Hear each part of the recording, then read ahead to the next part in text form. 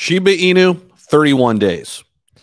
Now, I'm not talking about 31 days away. What I want to do in this video, though, I want to talk about the last 31 days, the start to 2023. And I've got a ton of different numbers for you, a ton of different data points for you, just to showcase how strong of a month, how strong of a bounce back it was for Shiba Inu. And this is compared to all of the top cryptocurrencies across the board this month.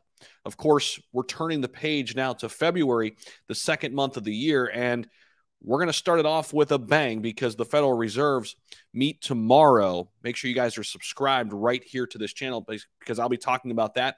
I always talk about all the macroeconomic factors at play and give you my best breakdown and my opinions and my insight there. But with SHIB in particular, a lot of things went SHIB's way here in January 2023.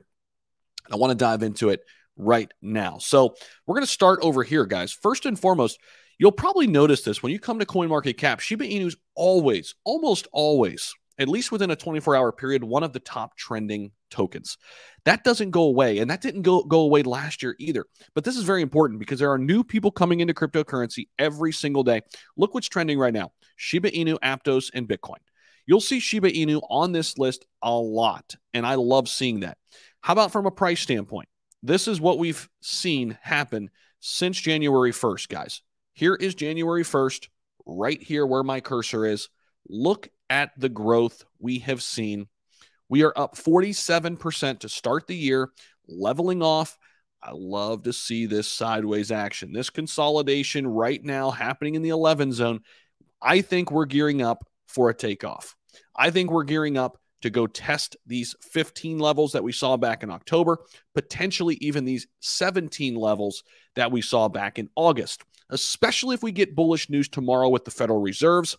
I think testing these two will come relatively easy just because I think the markets will love a 25 basis point move. In fact, that's really what's going to be expected right now. I think we're seeing a little bit of a sell-off. I think people are just kind of taking profits right now, shoring up their positions just in case, because there are some unknowns still in terms of what happens tomorrow. Of course, love Shiba Inu, love crypto long-term no matter what.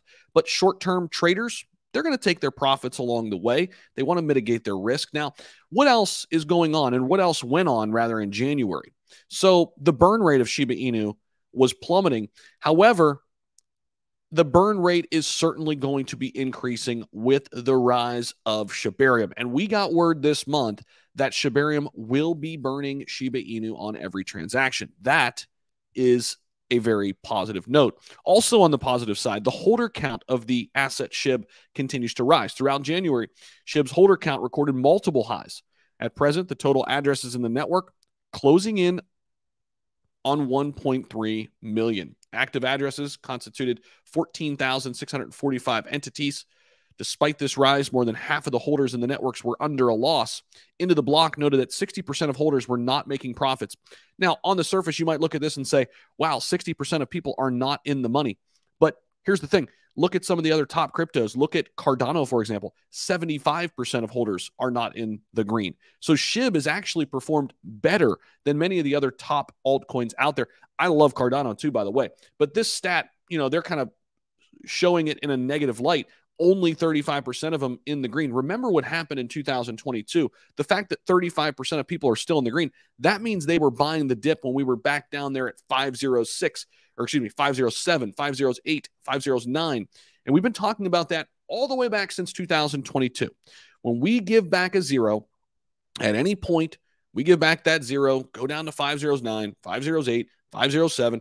I like that personally, in my opinion, not financial advice, as an area to accumulate SHIB.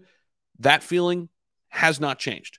And here we are back above the 11 zone, pushing up toward the 12 mark right now, up about 3%. And we're actually having a nice green candle day, at least here to start. So all eyes on the Federal Reserves tomorrow, but it's been a great January, guys. Enjoy it. We've got a lot of great things coming too with Shibarium, the metaverse. I think it's a great time to be in this SHIB ecosystem, up 47% in the month of January. Let me know what you guys think about that. Don't forget to subscribe down below. Appreciate you guys so much. I'm so grateful for you, and I wouldn't be able to do this without you. I love what I do. We started this journey way back in 2021, and absolutely love doing this every single day. And again, thank you all so much for your support, and we'll talk very soon. See ya. Shout out to TradeX too, sponsor of the channel this month.